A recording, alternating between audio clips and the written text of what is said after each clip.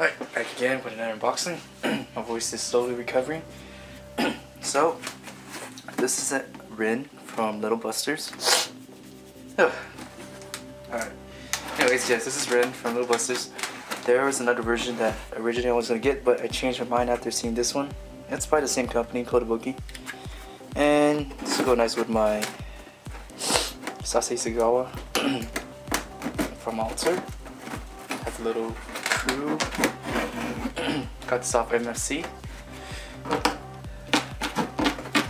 For pretty cheap. So glad I found her since it's a pretty old figure. This tape's pretty tight. Need a sharper knife. Just move it aside real quick. Alright, here we go.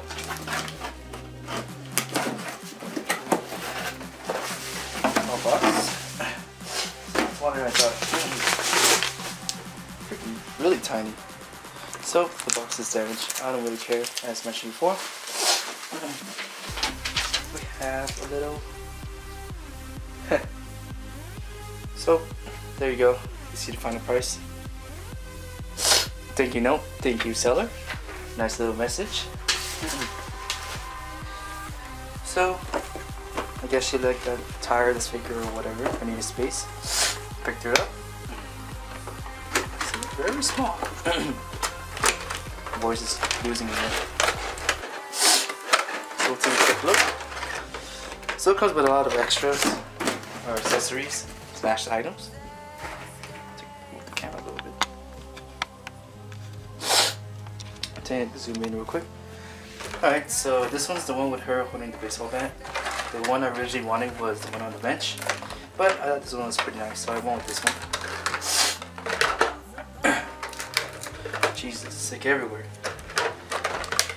Let's see how it is. Let's get Ren out first. This aside. Alright, let's look at the accessories. So we have our helmet. It's very nice. Very simple design. Okay. Now we have a bunch of cats, because in the show, she's very fond of cats. She takes care of a whole bunch of cats. So the first cat we have right here. Focus. There you go. And the whole theme of the show is they're starting a baseball team, so hence the bat. Very simple. Got another cat here. It's a little more dynamic, I guess. Pretty cool. Oh, this is a crazy looking cat. It's like a blue with tiger stripes. Interesting. Oh, this one's just like a tiger. There you go. In correct color form. And last cat, last but not least. Oh, for a second I thought he had 5 legs, but I believe that's a peg. Probably goes somewhere in the base. And I guess this is a different hairstyle if you want to pose her in a different style. And